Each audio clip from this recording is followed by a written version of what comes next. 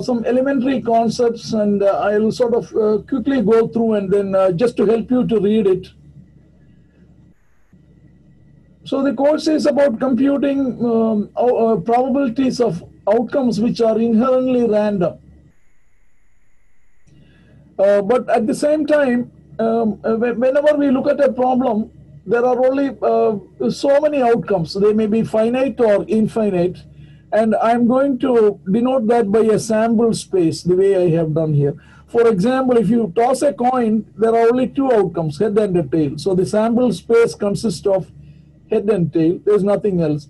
So similarly, in general, I may say there are many outcomes, events, etc. And in particular, there are something called elementary outcomes. Elementary outcomes. So this is elementary outcome is whatever are the outcomes of an experiment. So if you toss an outcome, toss a coin, there are two elementary outcomes, head or tail. If you toss a dice, there are 6 outcomes, right? Phase 1, phase 2, up to phase 6. These are the elementary outcomes.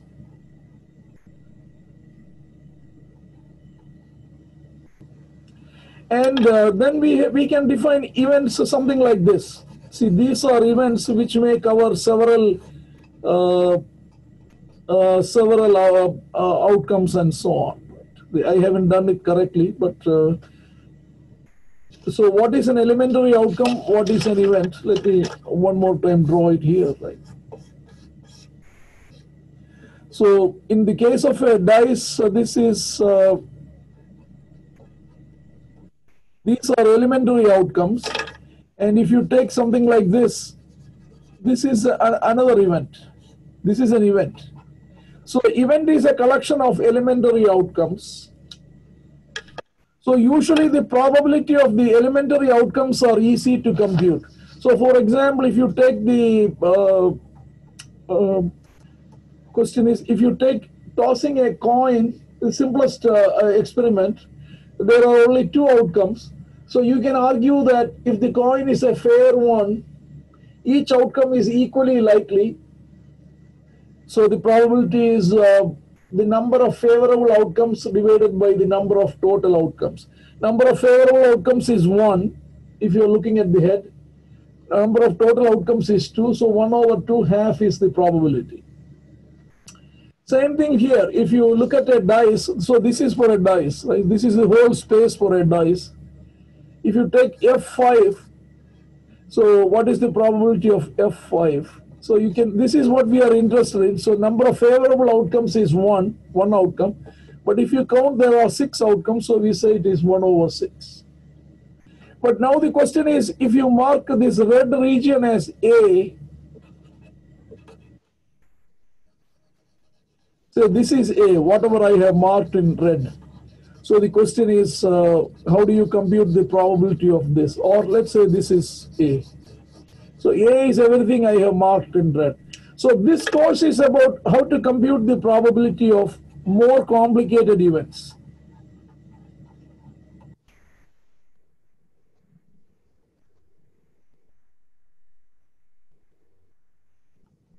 So you make elementary outcomes. This is an elementary outcome. Elementary outcomes are easy to understand, and you can use a couple of ways to figure out their probabilities from the context.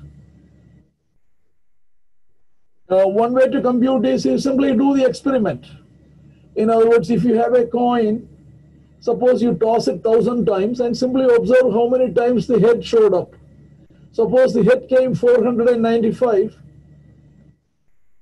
then the probability of head, you say 495 divided by 1,000. That's one way to compute the elementary outcomes. Same thing for the dice. If you want to compute the probability of F5, you toss the dice 1,000 times and see how many times F5 showed up. Then that, suppose it came 200 times, then 200 divided by 1,000 will give you that probability, etc. But how do you compute the probability of this, this region where I have marked red? So that's the topic of this course and more complicated things like that. So since we have a set, it's good to know the concepts of a set theory. So set A is maybe a collection of outcomes. So these sets may be finite or infinite. So the psi i's are the elementary outcomes here. So psi I may be here, psi j may be here, etc. So A is a collection of these sets. Same is B. B is another collection of etc. So there, you know, their union. This is A union B. So I'm just going to mark here. This is A union B. The set of all elements that belong to A and B. And then you have A intersection B. So if A is this, B is this. So A intersection B is this region, the set of elements that belong to both A and B.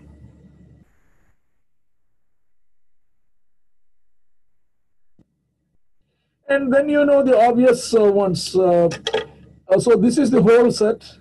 And then the null set is a set with no elements, empty. And A bar is everything outside A, etc.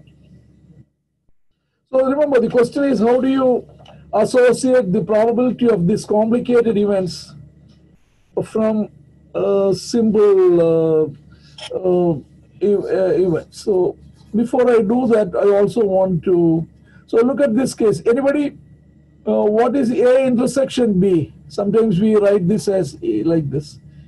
How do you mark A intersection B in this case? Anyone? It's 0. Empty. Yeah, no, not 0, it's the empty set. Null set. Empty. Okay.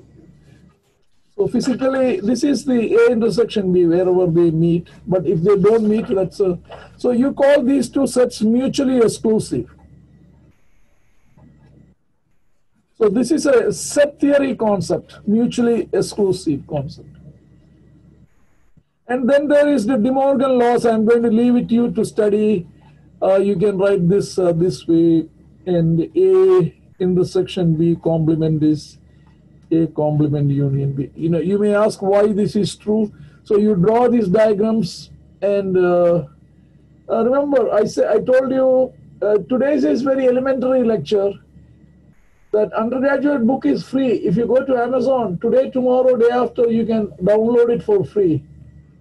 And that has got a lot of problems. It may be useful. It certainly is useful for a few lectures at least.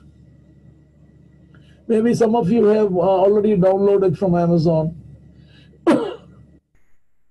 This is the book on undergraduate problems, I think.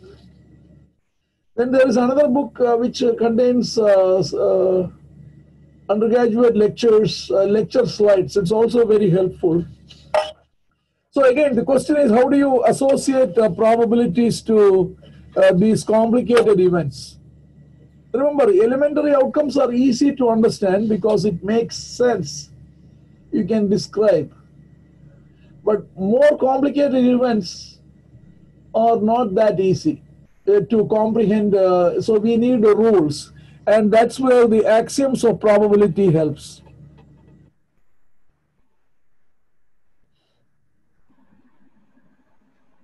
I am expecting that, you know. Down a bit. What is that? Can you move the paper down a bit? Yep. What do you want me to do? Nothing. You are fine now. Oh, move the paper.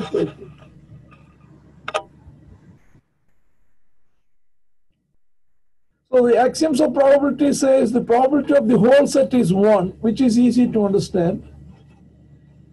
And probability of any set is positive, non-negative. That's all. So these two are obviously, you will say this is nothing, common sense, of course. And the third axiom is, if A and B are mutually exclusive, so you are looking at this situation, A and B are like this. If they are mutually exclusive, then the probability of their union is the sum of the probabilities.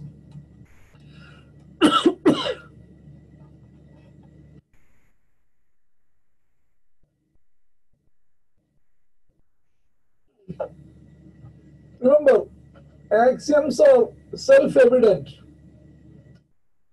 So this this sort of makes sense, because what it says is the probability, if they are like this, then the probability of their union is the sum of the probabilities. So of course these are the only three axioms. Okay. So of course you can extend the third axiom. What if you have many A's like this? Anybody? Let me call this A1, A2, A3, etc. So what if I take the union of all this, I equal to 1 through n? Anybody? It will be 1. Look at the A1, A1, A2, A3, etc. are here. Only with the things I marked. It will be the equal to union the of... possibility of A1 plus A2 plus Yes. A3. Right. So remember, the probability will be 1 for this whole set, right? Look at here. Look at the first axiom. The whole set has got probability 1. That will be the whole thing. But here you this is not the whole set, the union. So but you can, how do you prove it? Anybody? Somebody said it is a sum of the probabilities. How do you prove it? You have to use the previous axiom to prove this, whatever you said. I think someone said this. Is this true? Is this what you said? Yes. How do you prove this? So from the set theory, we can certainly see that all the A1, A2 up to AI are mutually exclusive. Okay. So from the third axiom, we can say that the union of all of these sets is going to be the summation of all these. How do you no, the third axiom, look at what she is saying. Third axiom only says about 2 of them, 2 sets. Here you have n of them. How do you prove? You can't just jump from here to here. You have to. This is only good if there are 2 of them. Anybody? You can use induction. Alright, so this is what we can do. So we have A1 through AN. So I am going to call all this to be B. So I have A1 and you can see A1 and B are A1, B, their intersection is empty. So A1B is going to be P using axiom number 3, PA1 plus PB. And then use B, proceed on this. B, you can write it as A2 union C, etc. You understand? You go by induction like that. Yes? Yes, sir. All right. So you can do this if this is if this is a finite number, you can extend this way. So this is just certainly true. But remember, you have to go by the axioms. You can this third axiom is only about 2 sets. So the way not by induction, you go by steps, but you only need a finite number of steps because there are only finite number of sets. So for a finite number of set union which are mutually exclusive, it's the sum of the probabilities. What happens if I'm just asking this? Can you extend this proof if there are infinite number of them? Anybody? I have, because here the argument is I can sit down and do n steps, so that's not a problem. This will go on. But what if I have infinite number of mutually exclusive sets? All the A's are mutually exclusive. Aj is empty. Then what is this probability? Anybody? Will that be 1? What is that? Will the probability be 1? Not going to be 1 because A1 is like this, A2 is like this, A3 is like this. They may get smaller, but they are never going to. Is a situation like this. Why will it be 1? You still have empty space. So what will be the probability of the union of these sets? Anyone? What is the probability of this union if the union is only over a finite number of them? We already did. What is that?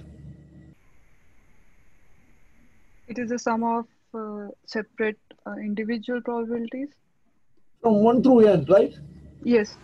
And what about if there are infinite sets? It will be 1 to infinite. How will you prove that? As I said, if it is finite, I can do it step by step. So if it is infinite, how do you prove it? By induction? Induction, as I said, induction means I can sit there, after a finite number of steps, it will be over. This will never be over. So the question is this true or false? So the brief answer is, whatever we did here, we cannot do it here because just too many things. We will never be able to complete it. But you are right. It looks true. So we will take it as an axiom. This is the only way to assume that. So this is the, if there are infinite number of sets, we are going to assume that this is true because it is true for any finite number, we can prove it, but we cannot prove it for n equal to infinity. So we'll take it as an axiom also. Okay, so no big deal. It can be done. Now let me ask you the question. What is the probability of A bar? Anybody? So 1 minus PA. How do you get it? It's the mutually exclusive sets, PA, A bar and A. So if you add, you'll get the whole set. So you see what she's saying, A union A bar is the whole set, because look, the picture is like this. If this is A, this is A bar. And then what? So probability of A union A bar is what? 1. Because that's the same as probability of S, which is 1 by axiom number 2, right? Or axiom 1. But on the other hand, these two are mutually exclusive. So this is by axiom number 3, this is equal to? Summation of PA and PA naught. Right. So we get PA bar equal to 1 minus PA. But notice that I used two axioms, and this is what I mean by a proof. What is the probability of null set? Anybody? It will be 0. How do you prove it? Remember, the axioms don't say anything about the null set so probability. So how do you prove null set probability? We'll take two mutually exclusive events and What is the mutually exclusive event? A intersection B would be so. A integration, A mutually exclusive is not going to involve the null set. You will only get A bar is 1 minus PA. How do you prove the probability of phi equal to 0? Anyone? Because null set does not have anything in it. So that is not the proof. That's what I'm saying. Whenever you try to prove something, you must use only these three axioms. You cannot 1 minus the probability of the stem whole space. So you can prove it this way. I'll show you. So remember, so what you are trying to do is you're doing by hunch and doing by common sense and so on. That's not a proof. Proof is 1 minus. axiom. So you have to. So how do you prove this again? Anyone? The So whole now set and take psi. Sorry, go ahead. Could you take the probability of A intersection with A bar, and then you know that those are mutually exclusive, so that would be the probability of A plus probability of A bar? Yeah, we already did that. So you get probability of A bar is 1 minus be, yeah, that's going in the wrong direction. No, you are good. Now, only thing is you put, let me put it, since you went this far, we have this expression, PA equal to 1 minus PA bar. Anybody has any idea, what should I take A to be to show this to be true? What should I do? I take a special case of A. What should be A? What? A should The be super S, set. the full set. Should be what? S. The whole, yes. A equal to what? It will be the S. Either way, you can take A to be S or A to be null. Let's take A to be null. Then we have P0, P of null set is 1 minus P of A bar. What is A bar? Anybody? What is the complement of null set? The entire set. Whole set. What is the probability of that by axiom 1? 1. 1 minus 1 is 0. So this is the way you prove it, things. All right, let's do a little complicated stuff.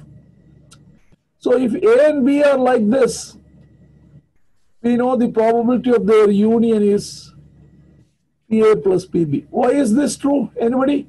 Why is this true, what I wrote? Because they are mutually exclusive. That is because they are given by axiom. This is by axiom number 3, right? Yes. Okay, what if this is what I want to prove? I don't want to consider this case. I want to consider this general case where A and B are not mutually exclusive. How do you do it? So remember, so the question is, what is the probability of A union B in general? Remember, quickly you need to use the axioms. We could So do like A union A bar intersection B is the same. Right. So if you notice this, I am going to write this A union B in this way. So you can see, again, all this is there in the notes. So I'm just going to quickly do it. Is this correct? Yeah, so the interesting question is these two are mutually exclusive because I want to use the axiom number 3. So you could do the other way also. You could write it as A, B bar also, but this is fine. I hope you see that, right? A union B, which is this whole region, is the same as A and this red region. So this green region plus red region, this is A, and then this together will give you A union B.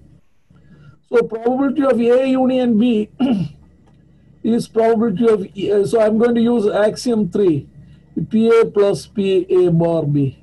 Okay, so we are here. So if you ever want the probability of A bar B, that's PA union B minus PA. In some problems, you will need that, etc. Okay. Now the question is, how do you simplify this? Remember, A bar B is here. So if I just write B alone, so this is A bar B, and the whole thing is B. So what is this green region? Anybody? What is this green region? The whole thing is B. AB. Yeah, because so this is AB. So notice B can be written as. Is this true? What I just wrote? Because A union A bar is the whole set. Whole set intersection with B is B. So that is true. But now if I use the distributive law, this is AB union A bar B. But these two are mutually exclusive.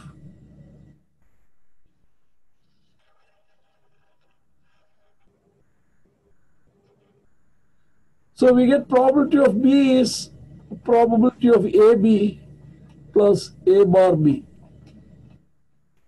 Or probably, again I used axiom number 3.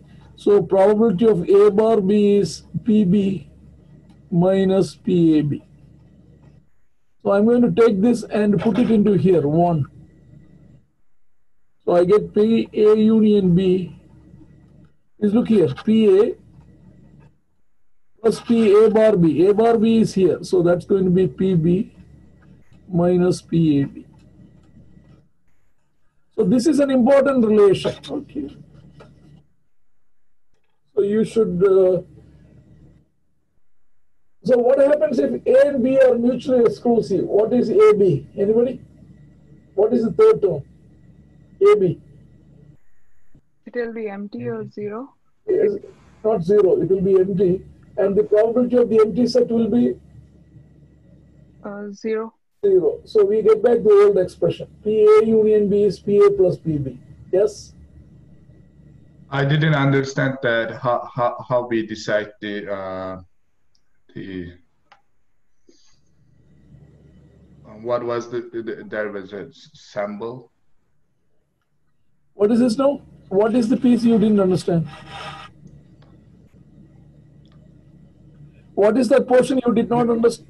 You just decided that it was 0 for this example. No, did you understand this proof, the last line? Is it clear? Yeah, it is clear. And what is that not clear? I said if A and B are, take a special case, A and B are mutually exclusive, then what happens to the last term? If A and B are... Yeah, that would be 0 because they don't have any... Yeah, that's all I'm saying. If A and B are not mutually exclusive, you should use this expression. There will be 3 terms. That's all I'm saying. Yes? Yes, sir. That's all, right.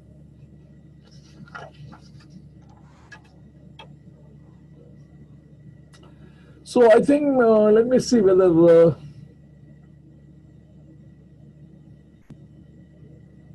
So you can use all this to, there will be a homework problems which uses this. So this is A or B. So the probability of A or B. So of course you can see here what is going on. PA is this probability. PB is this probability. So notice that this region, it gets added twice. So we take it out once, but that is not the proof. The proof is the way I did it, but I'm saying physically you can see what is going. So to summarize P A union B, you have three expressions. If you want, you can write it as this way, or you can write it as PB plus PAB bar, or you can write it as PA plus PB minus PA, whichever way. So all these are useful, and you should be able to use this. And we'll use this. This will keep coming up throughout the course, one way or the other way.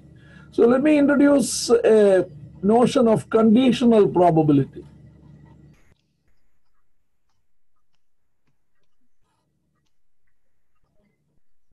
So we perform some experiment and something has happened. So then we ask the probability of what is the conditional probability. So this is the whole thing, we read it as conditional probability of A given B. Given B means B has occurred.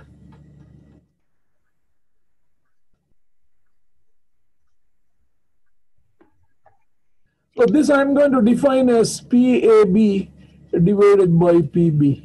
This is the definition. Okay. So remember what I am trying to say. I am trying to update, and this is where the learning comes in, machine learning and all sorts, or the general topic of learning or trying to understand. If something else happened, I want to update my knowledge about A. That's what is going on here. So this is the PAB. Remember, we know what is AB. AB is the intersection of A and B divided by PB. Now you may ask why this. I'm going to explain to you in a second. So how do we even know that this is a probability? So let me go over to the next page. So the question is this definition a probability?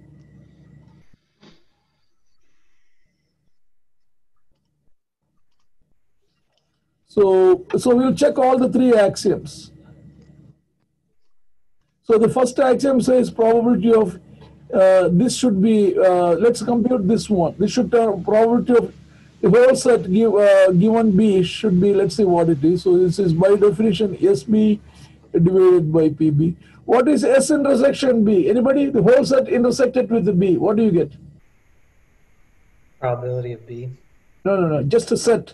S intersection B. What do you get? Oh, that's B. B. Yeah, because look, this is the whole set B. So S intersection B is B itself. So you get PB by PB, that's 1. So the first axiom is correct. So let's check the second axiom. A given B is PAB divided by PB. PB is positive. PAB is non-negative by axiom number 2. Axiom number 2 says probability of any set is non-negative. Non-negative divided by positive will be non-negative. So the second axiom also is satisfied. So the third axiom is, let me take two sets which are mutually exclusive. A and C are mutually exclusive. So A is here, C is here, and let's say B is something like this. So let's compute probability of this. See how this comes up. A complement C given B.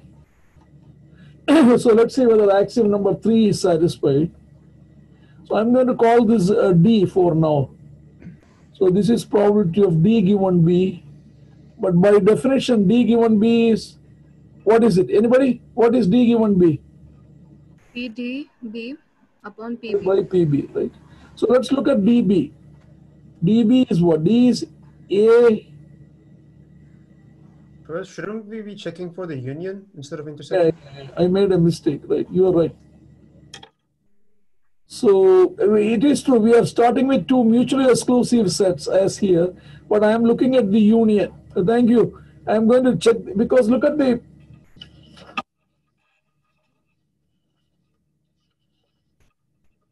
Look at the third axiom. We are looking at the union, right? Not intersection here. Probability of the union is sum of the probabilities. So,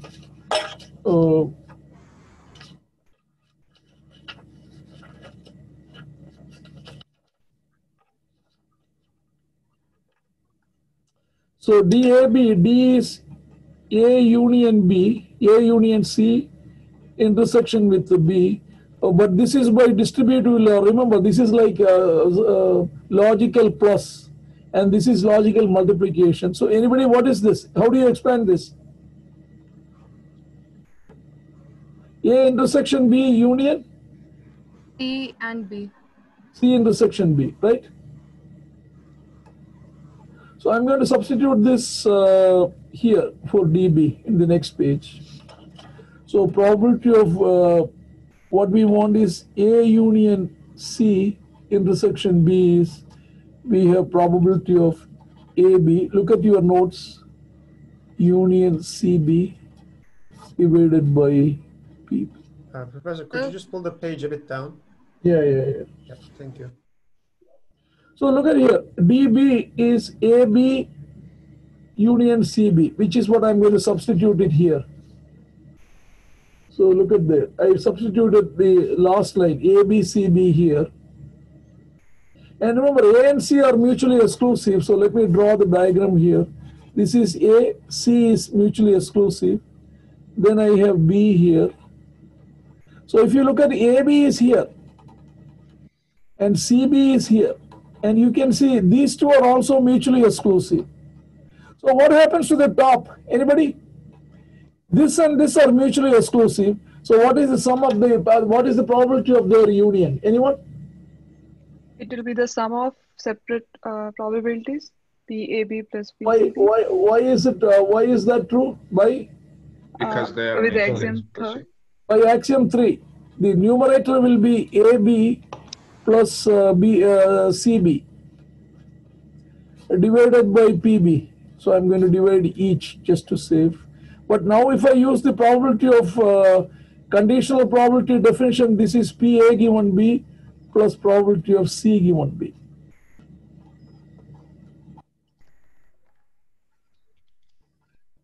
So the third axiom also is true. So what have we proved? If A and C are mutually exclusive, then their conditional probability of A union C given B is the same as the probability of A given B plus probability of C given B. So what it says is whatever we thought of a definition here, this is a good definition because it satisfies 1, 2, 3, all the three axioms. I just proved it. So we can use this as a probability of A given B equal to PAB divided by PB as this is a proper probability because it satisfies all the, so we can use either the regular probability, or if it makes sense somewhere, we can also use the conditional probability. As I said, the sense is B has already occurred. So let me look at a special case. So let's say A belongs to B. So B is here, A is here. So you can see this is an example where A is a subset of B, right? Look at the way I have drawn. So let's find out the conditional probability of A given B. So that is probability of AB divided by PB. Anybody? What is AB? Anyone in this case? B. What is it? A. A. So what can you conclude now?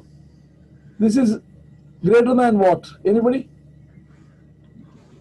0.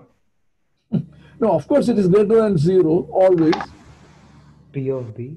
Yeah. Probability What? PA, sorry. P of B.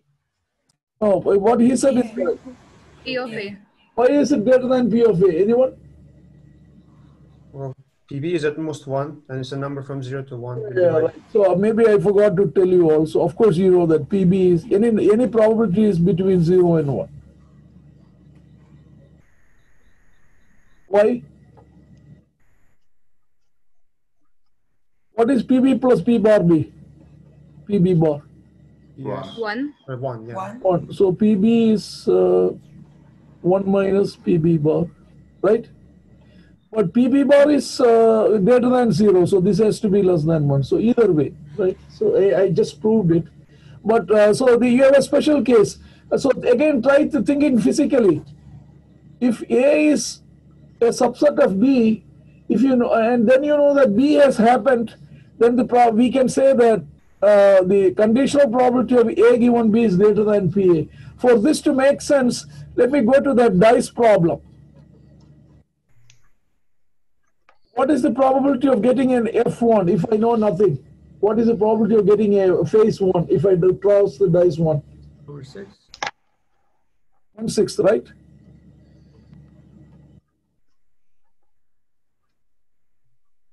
It has got 6, but suppose now I say I say outcome is even. I'm sorry, outcome is odd. In other words, so B consists of F1, F3, F5. Okay. This is B. So I'm going to give you the information that I actually did toss the dice and B has occurred. So this is some information I am giving you. So the question is, what is the probability of F1 given B? So according to us, it is F1B divided by B. So what is F1B? Anybody in this case? B is this test, this set. So what is F1B? F1, that means F1 intersection B. What do you get? 1. F1 is one set. You intersect it with the B. What do you get? Third. 1/3. What did you get? 1/3. You are confusing. I am asking a simple thing. F1 is one set. F1 you call it A. B is F1, F3, F5. So this is like AB here. This one. What is AB? F1? AB is F1, right? So this is probability of F1 by probability of B. Probability of F1 is 1/6 somewhere here. What is the probability of B? Anybody? B is the outcome is F1 or F3 or F5? 3/6. Probability of B is what? 3/6. By 6. That is half, right? So this is 1/6 by half. This is 1/3.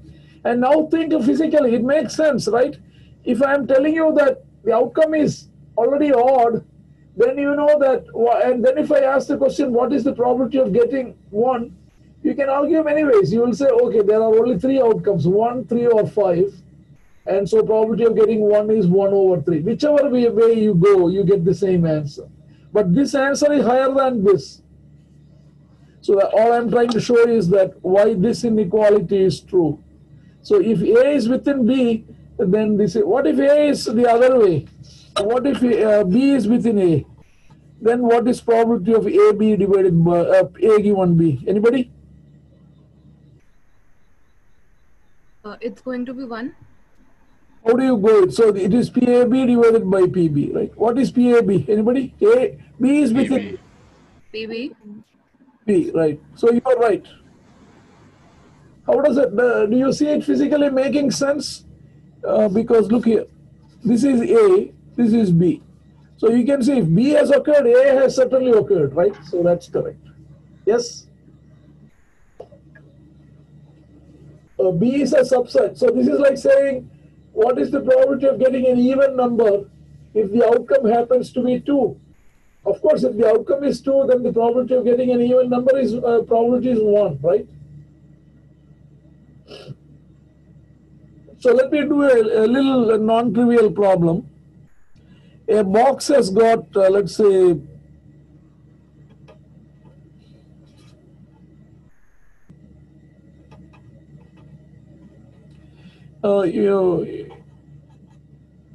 M white balls and N black balls.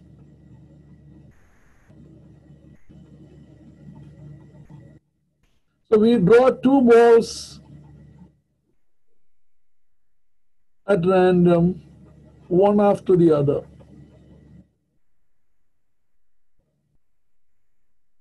I'm not replacing without a replacement. So what is the probability of getting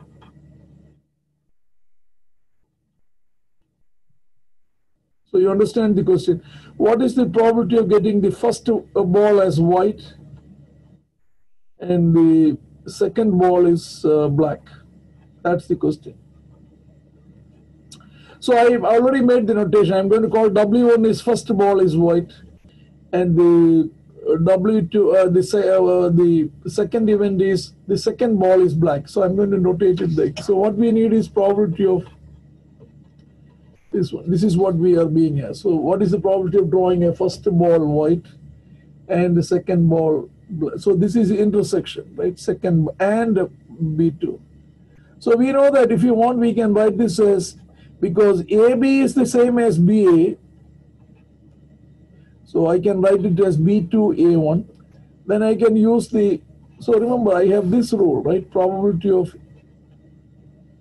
A given B is PAB divided by PB.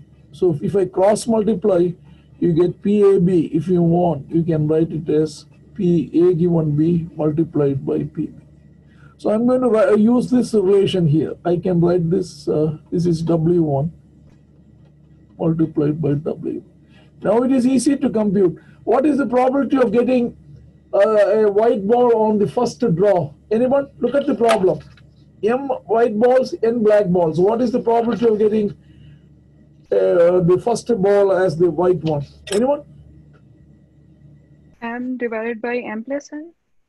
M divided by? M plus N? Yeah, that's easy, right. Now look at here. So that's computed. So this says what is the probability of getting a second white ball when it is given to us that the first ball is white one. So the first ball is white one. So one white ball is gone. How many white balls are remaining? M minus 1. And the N black balls, right? Yes. And so what is the probability of getting a black ball now? What is it? N divided by N upon M plus N minus 1. All right, so you multiply these two, you get the probability. So you can see the use of conditional probability. So this was a simple problem. So let me look at this relation. So let me write that, let me move on with that one. So probability of A given B is PAB divided by PB. So what is probability of B given A?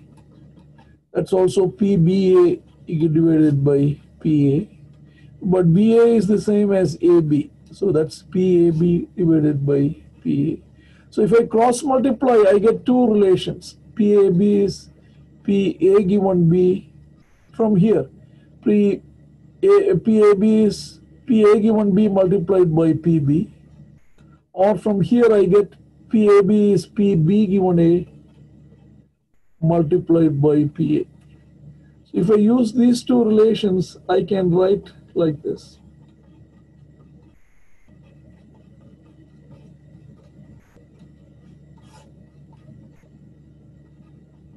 I just took these two relations. It looks like a lot of manipulation, but this is a very important relation. This is known as Bayes' theorem. And we are going to spend a little bit time on this topic now. So just I want you to understand what I did. And you may say, oh, this looks so silly. What is there? Just manipulating. But it's a very useful relation, as you are going to see now.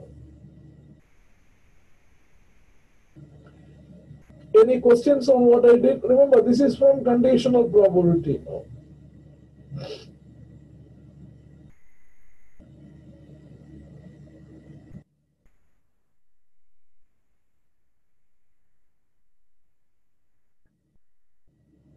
Any questions?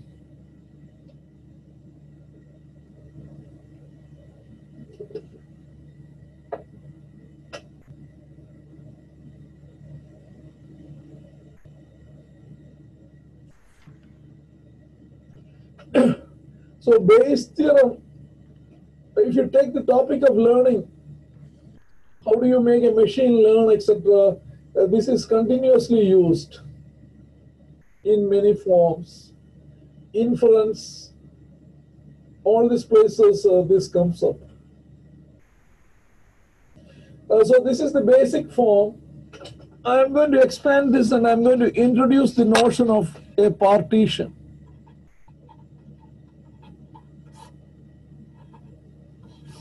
So let me draw a picture. You will understand what is a partition. So this is the whole set.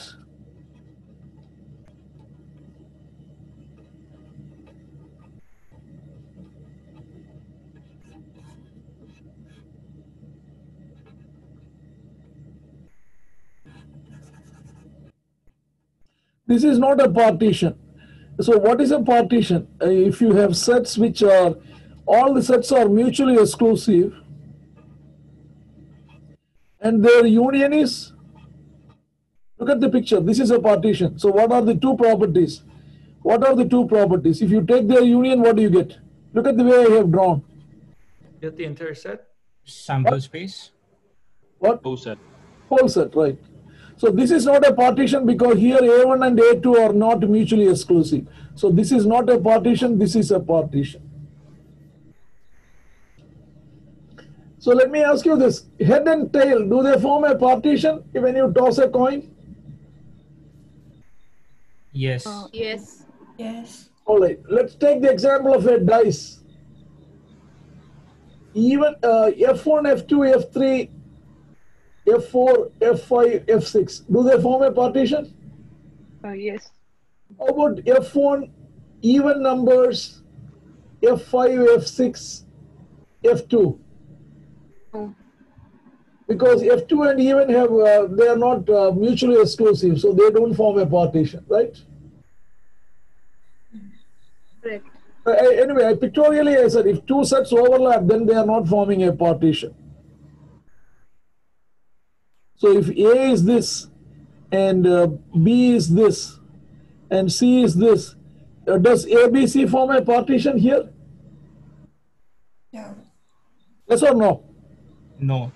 Because A and B have, look at here. Intersection. Yeah, A and B have intersection. Intersection. So I hope you understood the concept of partition. So it's like a coordinate system, orthogonal coordinate system. So this will, if A is this, what about A and A bar? Anybody?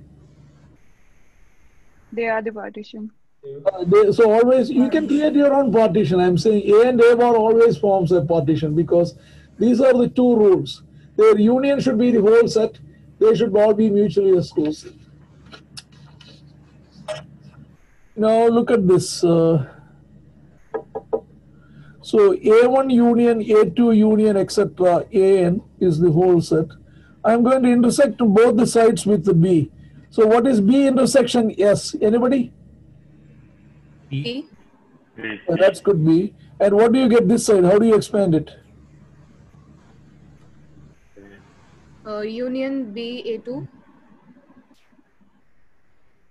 up to B AN. Equal to? B.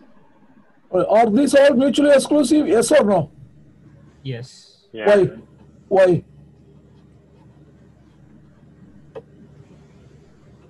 Why are they mutually exclusive? Well, we're taking the intersection between like mutually Yeah, exclusive yeah. You events. can draw it. See, look at here. So this is A1B. The whole thing is B, and you can see that these are all mutually exclusive. So what is the probability on the left side? Anybody? I mean, PB equal to the probability of this whole thing, right? But they're all mutually exclusive, so it will be what? The sum of the probability of the HC. AI, right? Yes? Yeah. Yes. Then, but I'm going to write this using now the conditional probability. I can write this as what? PB given AI multiplied by AI, right? Yeah. Yeah. And let me substitute this into this formula. A formula like this. Okay, so I have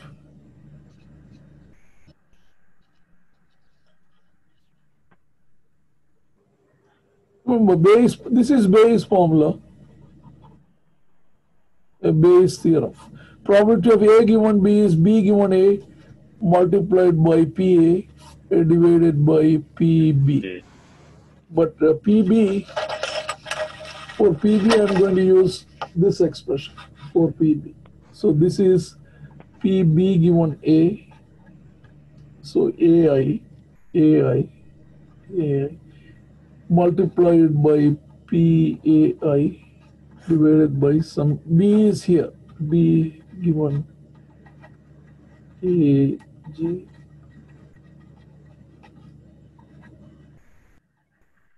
So this is a relation that will be sometimes useful.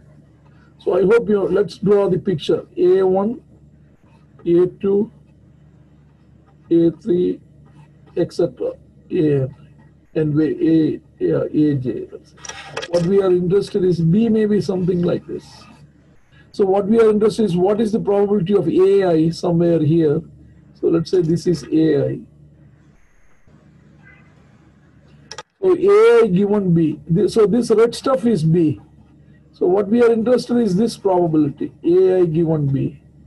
What is the probability that A will happen given that B has occurred? B is this thing. So that's going to be given by this complicated formula. You said this, okay, so at least mathematically I am correct, right? And I'm going to explain this to you using a couple of examples now. So you will see how we are going to use prediction using Bayes' theorem. So remember, there are two, sometimes we use this formula.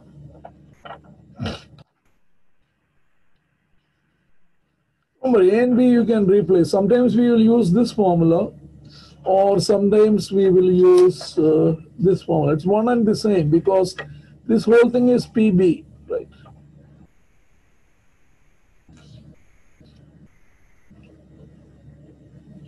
Anybody has any questions? I hope the derivation of Bayes' theorem is clear. Now, Bayes' theorem will keep coming up till the end of this course, certainly through the first half. And as I said, this is the Bayes' theorem is the, if you say a conditional probability, I'm just going to ignore it, then there is nothing to learn in probability. Everything is, all the conditional information is used to make predictions and so on. So you better understand the concepts here. And this is how we make, how we learn from our mistakes. Professor, I have a question. Why are the index AI and AJ? I mean, why there are two index? Look at the denominator. AI is, this is what I am interested in. This index is a dummy index. So I can change this to K, right? This is just a summation here, right? Local index. Okay. I don't want to confuse it with I because then it will get stuck everywhere, right?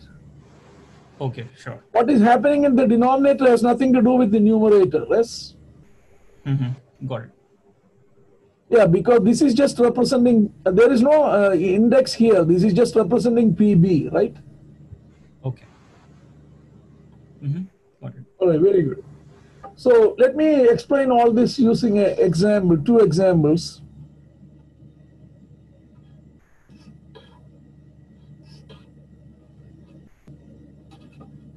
So we have two boxes containing some item. I'm going to call it bulbs, whatever. Box B1, box B2. I mean, they are identical boxes, the way I have drawn. So I'll write the problem here. Two identical boxes.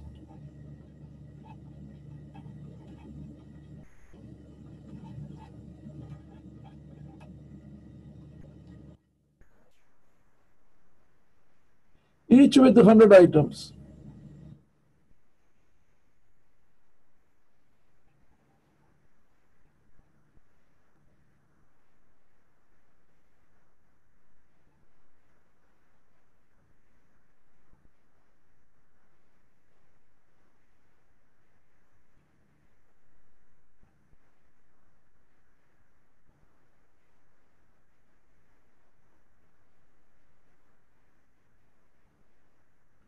You can read what I wrote. So box 1 has 80 good items and 20 defective items. Box 2 has 50 good items and 50 defective items. This information is not known to you. Let's say these are goods coming from wherever. India, some stuff coming here. Quality control problem. But the guy, the guy at the customs doesn't know about this. So he sees two identical boxes, right? So the question is, you go and pick up a, so the question is, if you pick one item randomly, what is the probability that it is defective? That's the first question.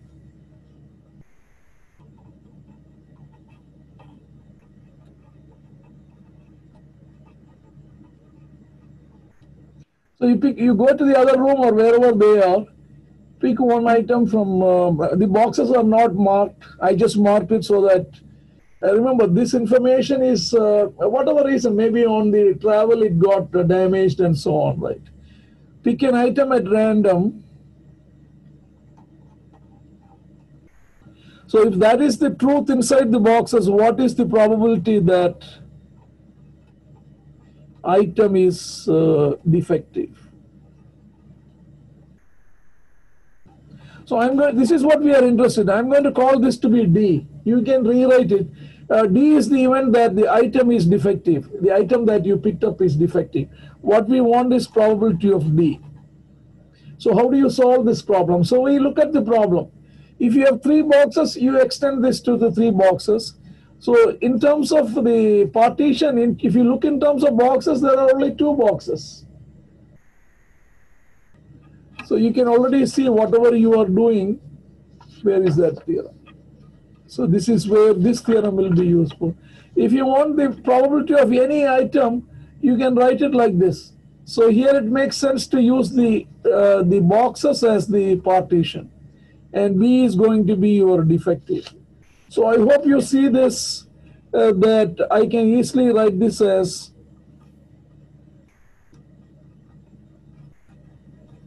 remember, so that's what I said, you have to solve problems. Everything is in context. Is this true? Yes or no? Because you can see in this context, I have 2 boxes. So the defective item either has to come from here or has to come from here. That's so we are able to write this in terms of the conditional probabilities. Why do you want to do it? Because it's a complicated problem. If the defective item is here, the probability is something else. If the defective, there are more defective items here, so they are not equal everything. But now you see this is easy. Anybody?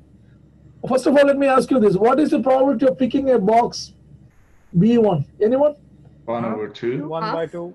Why is it 1/2? Because there are 2 boxes. Because there are only 2 boxes and you're picking them randomly. What if the one box was double the size of the other one? Well, we're identical, so we have to. Yeah, in our case, that's the reason I made identical. But of course, if I said this is 100 items, this is 200 items, you can say, oh, maybe this box is half the size of that, so I am going to put my hand into the bigger one. So maybe the probability is higher there. So to avoid all that, I made the boxes equal. So it's reasonable to assume these 2 numbers are half. Yes? Yeah. Now, what is the probability of defective given that it came from box 1? Look at, you have the data. So what will be this probability? 1/5. 20 by 100. 20 by 100 or 0.2, right? Yes. Yes. And this is probability of defective given B2? 50 what by is 100. 0.5. 0.5, right? Yeah. All right. So if you do this calculation, what do you get? 0.2 plus 0.7 by half, 0.35, right? Yes or no?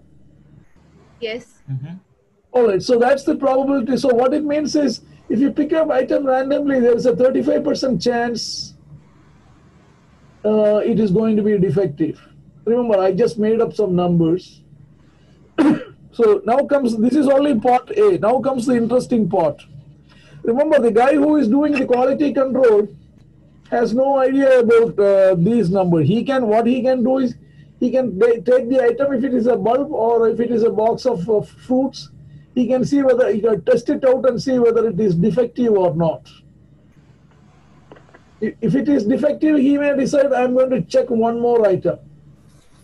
If it is defective again, he may say, let me check one more item. If it all turned out to be defective, he may say, look, 3 items came defective. He may have a rule. I'm going to send the whole box back to wherever it came from. Things like that. That's what how the quality control goes. So the part B is interesting. Part B says item is found to be defective. So the guy tested the bulb. It's found to be defective.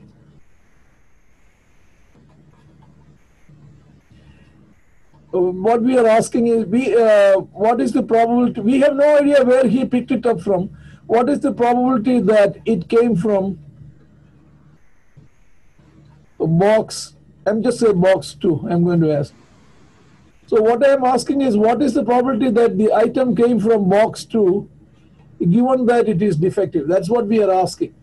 Look at it. Look at what I wrote in words and my symbol. So you have to picture the problem. Somebody picked up an item, came to the other room, tested it, found to be defective. So you are sitting in front of him. So now we can make a guess, or we can compute the probability. What is the probability that the item is defective? This is where we will use the Bayes theorem. See, look at here.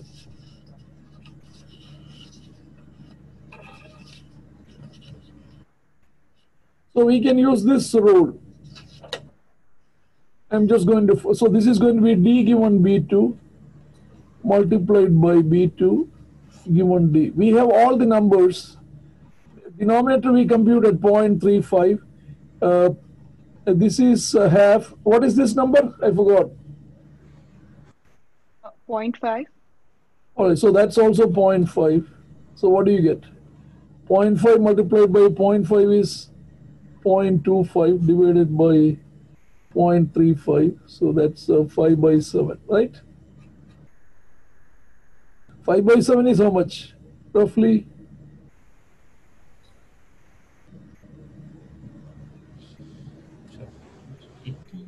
Zero 0.7. 7.5? 7.4? 714, something like that. All right, so this is now you know that you will agree with this.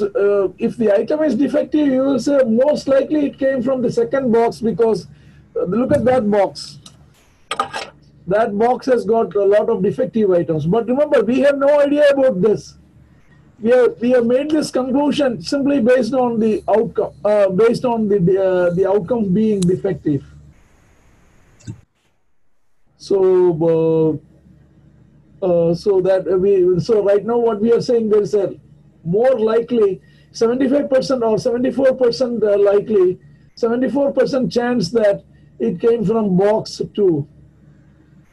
So this is the prediction. We are able to predict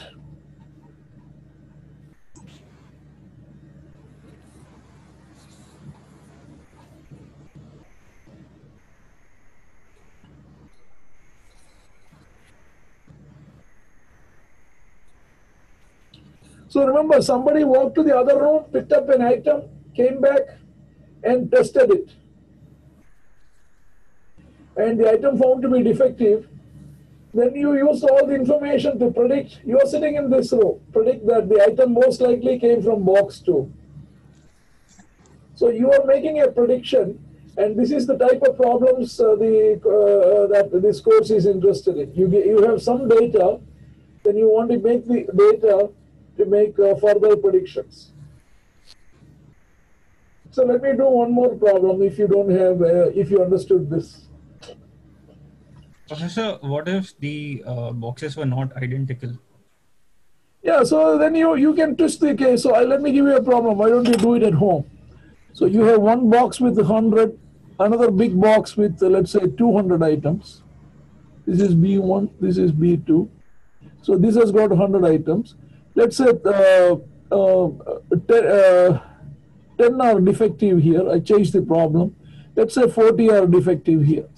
Okay, so this is the data only you know, right? Now, what do you want to what is a common sense for, if you walk into a room, what is the, you see one fat box and one small box. So now I don't know, you can use psychology. Where will the person go if he is asked to pick up a box? He will pick up a ball from one of them. The 200 one. Why? With what probability? One box is, let's say, physically double the size of the other box.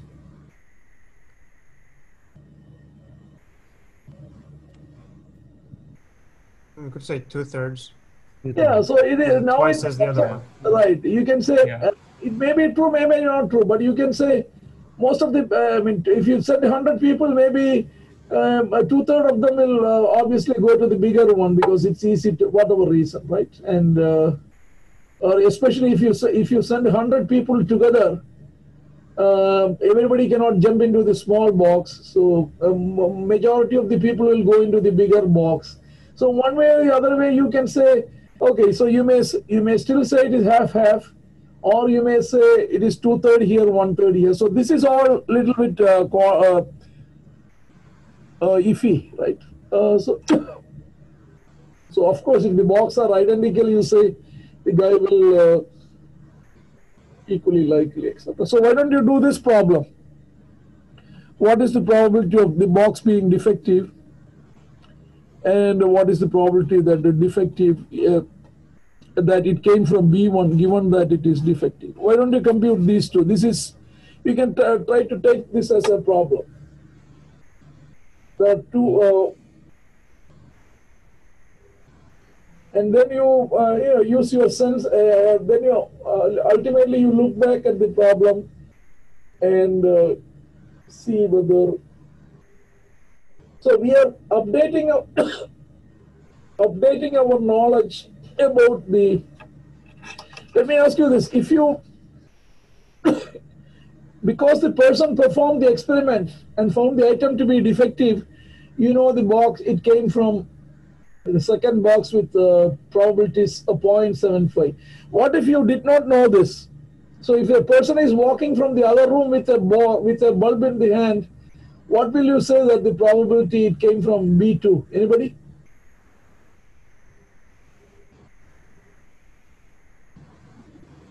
Hello?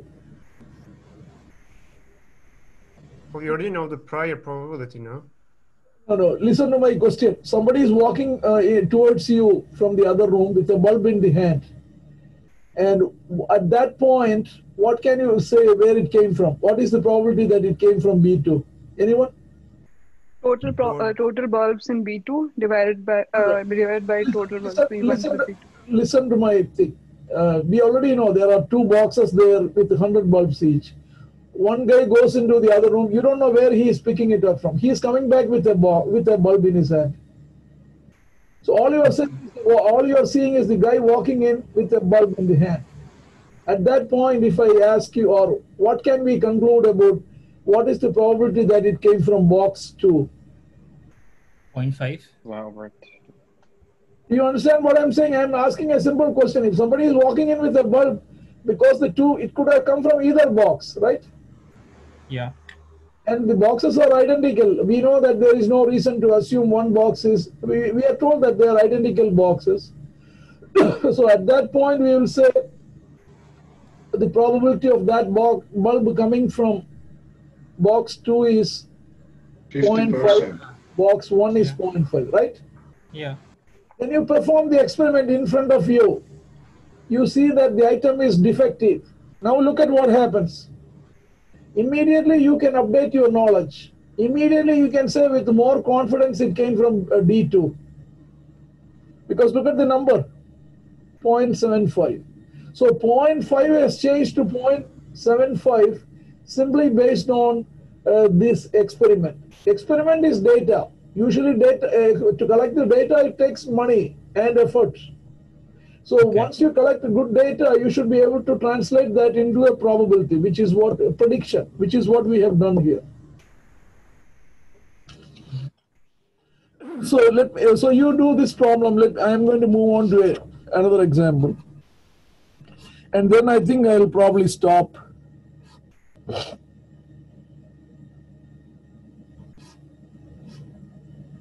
So this is a problem of switches. I have 3 switches and current going in and out, etc. Right?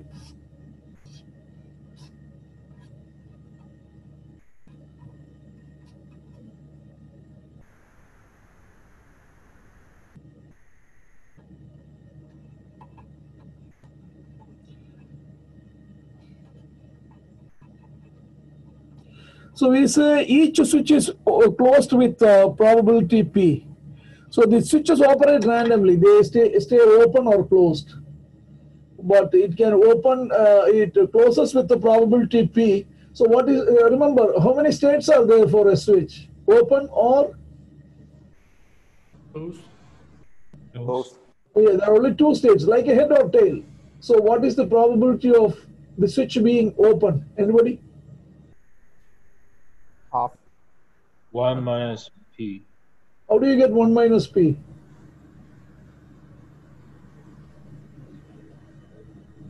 What is the argument? Remember, there are only 2 states, closed or open.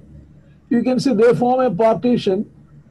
So the probability of closed plus probability of open is 1.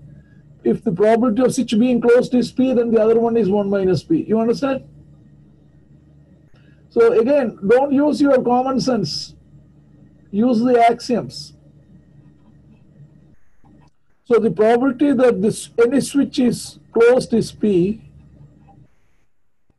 Probability that any switch is open is 1 minus P. So what is the problem? If I put an input current, what is the probability that this input signal will come to the so I'm going to define. So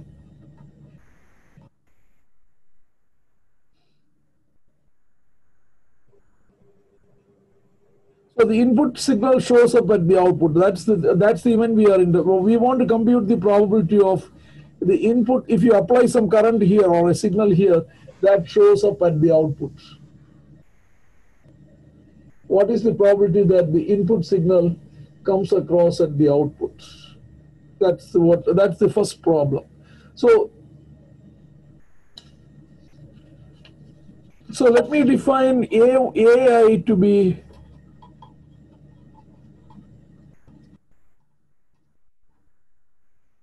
so if I define AI to be switch I is closed, what is PAI? Anybody? P. Huh?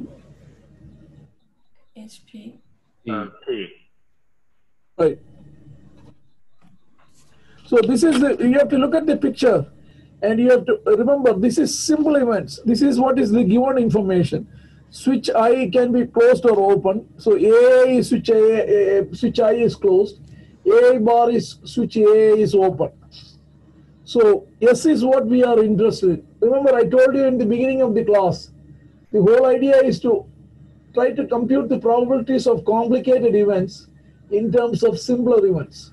The simple event here is, this is a very good example. This is a simple event. This is a complicated event. Now look at the picture. You have to look at each problem. How do you express the simple event in terms of the complicated event in terms of the simple events? There are 3 simple events: A1, A2, A3. Anybody?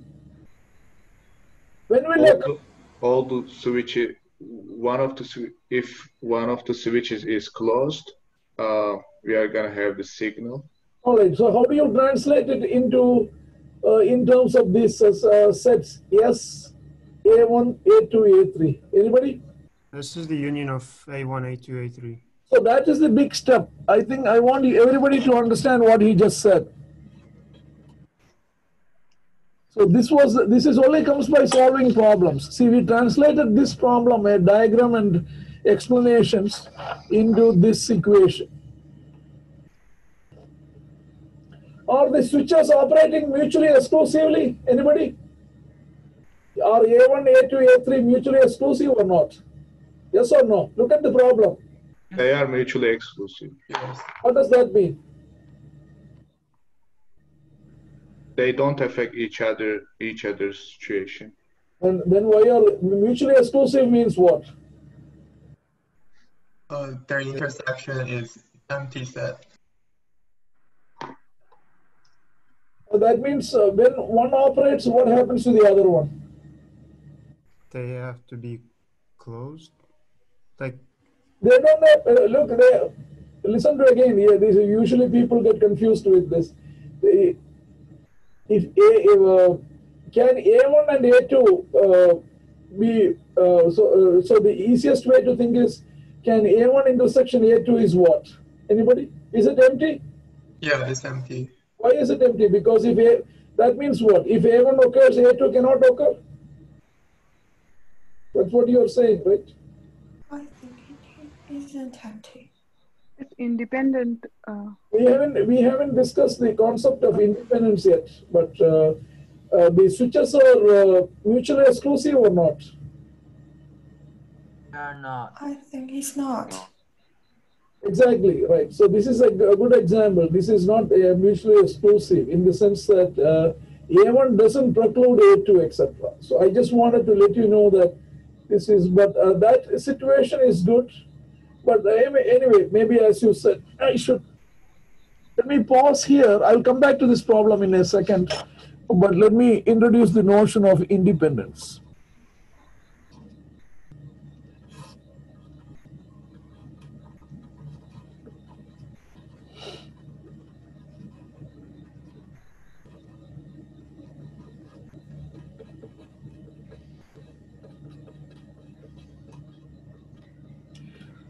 So this is a definition. So we say two events are independent if the probability of their intersection is PAB. So how will you simplify this one? Anybody?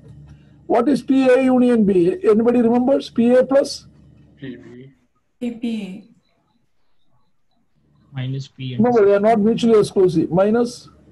P. Minus PA. So if they are independent, what happens to this relation? Anybody? PA plus PB minus PA into PB. PA multiplied by PB, etc. What happens if A and B are independent? Let's see what happens to A conditional B. A conditional B is AB divided by PB. What is PAB? Look at here. PA What is it? multiplied by PB. Divided by PB. What do you get? PA. So what does this mean? Look at here. If A and B are independent, if you tell me that B has occurred, it doesn't affect A because A has nothing to do with B. So whether B occurs or not, you are not going to change the probability of A. So this is another way to look at conditional probability. If A and B are independent, then conditional probability is the same as the unconditional probability. Of course, if A and B are not independent, then the conditional probability is not the same.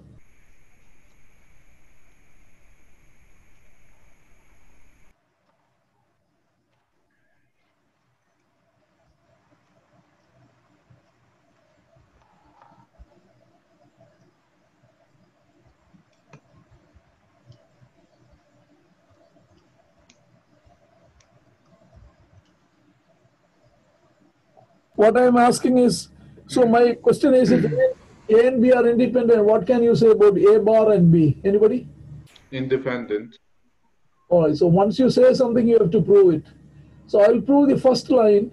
Use the same proof, you go home and try to do, maybe you have to do this in the quiz, I don't know, we will see, but you can use the similar arguments. So let me show A bar. So we have to start with A and B are independent. So this is true. This is what is given. Now, how do you bring in A bar?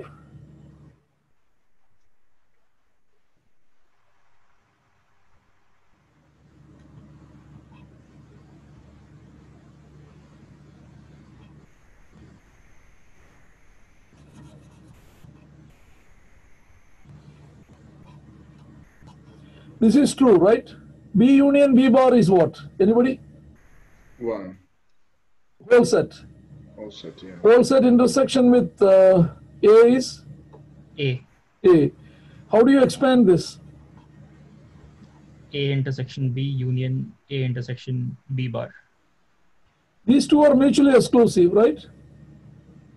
Because these two are mutually exclusive. So these two are mutually exclusive. Yes? Yes. All right. So what is the probability of A? Anybody? Probability of AB. AB plus PAB bar. Okay, I did something else. So, but A and B are independent. So we have given this expression. So this becomes PA multiplied by PB. So from here you have PAB bar is, look at here, PA minus PA multiplied by PB. But PA is common, so I can pull it out, PA multiplied by 1 minus PB. What 1 minus PB is what? Anybody? Is PB bar. PB bar. PB bar. So look at what I have proved. I have proved that, what am I doing here? It is PAB bar equals PA times PB Yeah, bar. right. I proved this one. PAB bar is PA multiplied by PB bar. So I actually proved this relation. A and B bar are independent. Yes. So I want you to go home and do similar things on this and this. Show yourself. Okay. So again, this is a different concept. This is not the same as mutually exclusiveness.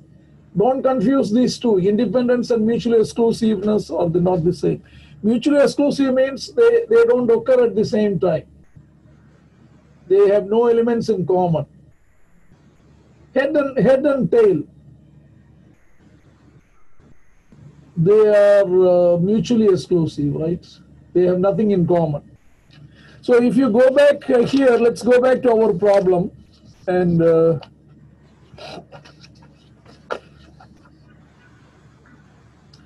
so you remember somewhere I said, I hope I said that, I'll also put the condition here. Switches operate independently. So let's go back to our problem. So this is a reasonable assumption. I haven't tied the switches together. So the switch may be closed or open independently. Now you know the concept of independence. That means all I'm trying to say is PAI AJ is PAI multiplied by PAJ. So this is what, that's the notion of independence. All right, so someone told me that this is true, right? So the current will go through if A1 is closed, if switch S1 is closed, or S2 is closed, or S3 is closed. So probability of S is probability of A1 union A2 union A3. How do you expand this? You know how to expand two of them. So I'm going to call this B. So this becomes PA1 union B. So this is PA1 plus PB minus PA1B. 1B. All right, PB is what? Look at here. B is A2 union A3. So this is PA1 plus PA2. A2 union A3 is PA2 plus PA3 minus. What is A2 union A3 probability?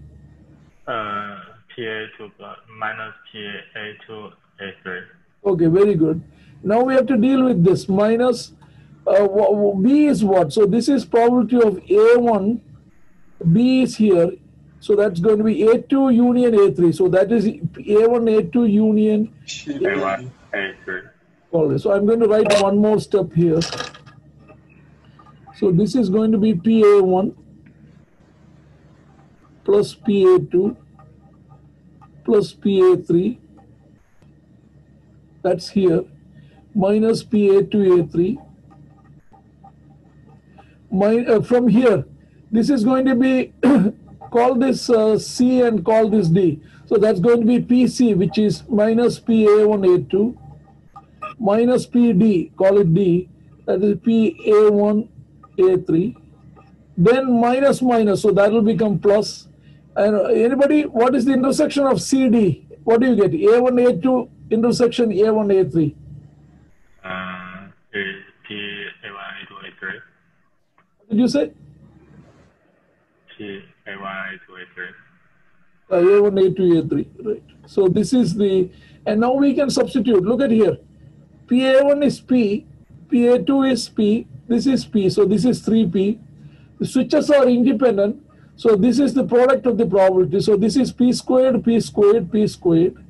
And here the switches are independent, so this is going to be a P, P, P, P cube.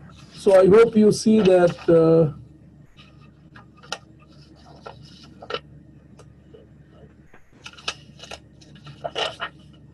So I will upload these slides for you. So probability of S is 3P plus 3P squared. What is it, minus? Plus P cube, right? Yes or no? Sir, please pull your paper down. What is that here? Is this right? Yes.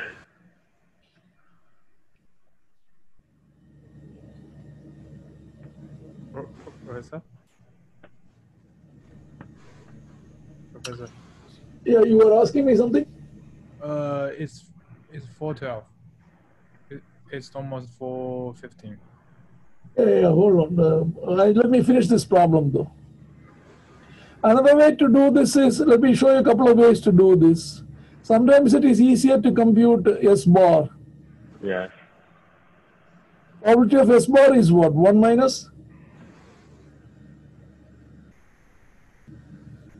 TS. One minus yes.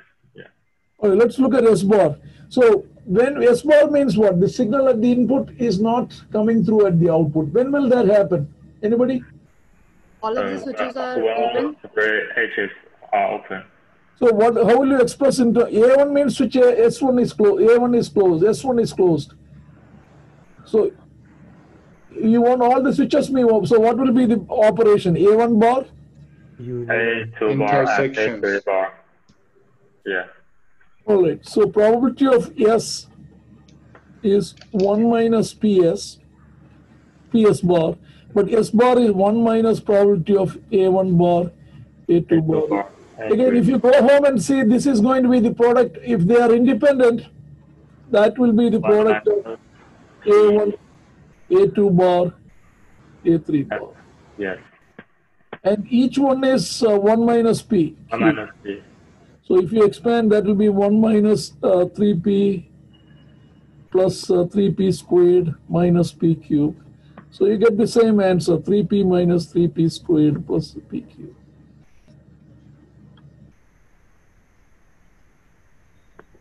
All right, let me do the part 2 of this.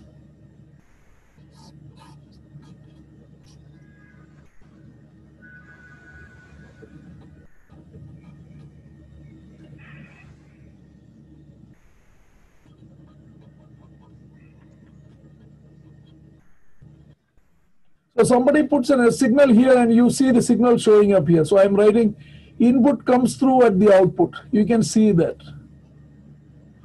So this is somebody did this experiment. You see that so the question is, what is the status of the switch?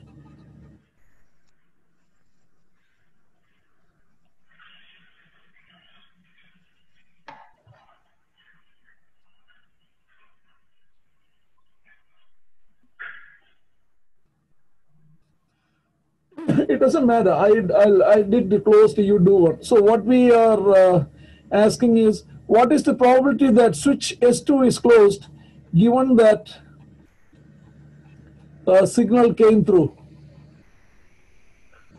So what we want is probability of S2 is closed, A2 given S. So you understand part B, right? Somebody does an experiment and you want to, knowing the result of the experiment, which is a signal at the input is coming through. Remember, this is a black box. You have no idea how the switches are operating. All you can see is that the current comes through. So now the question is, what is the probability that specific thing, S2 is closed? So using Bayes' theorem, I'll be quick. This is this way.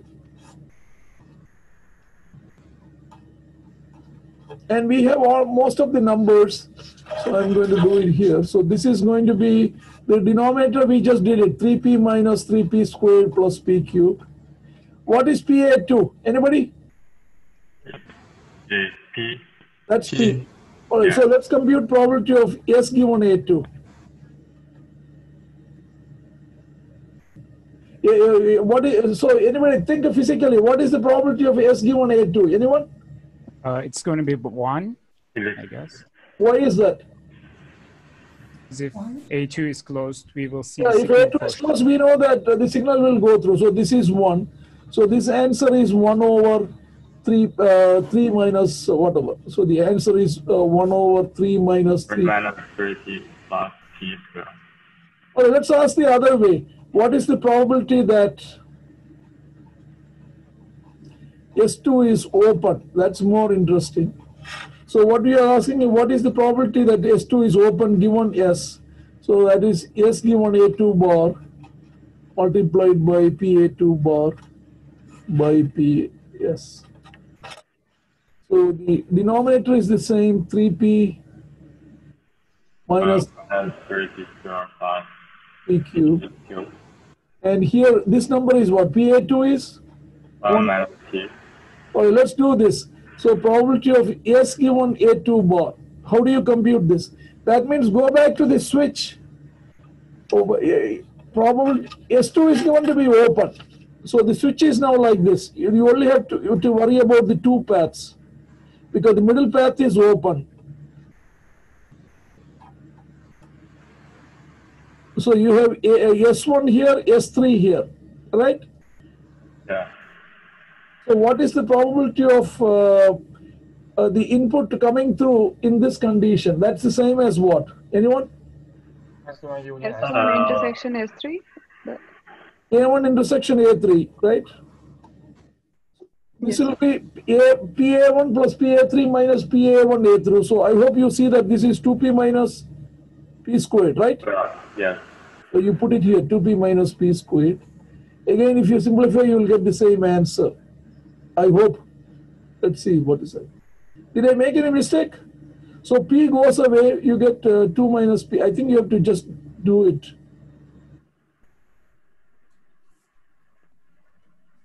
And I don't know, I'm sorry, you are not going to get the same answer. These are two different problems. One is probability of, this is the probability of A2 given S, switch closed given S.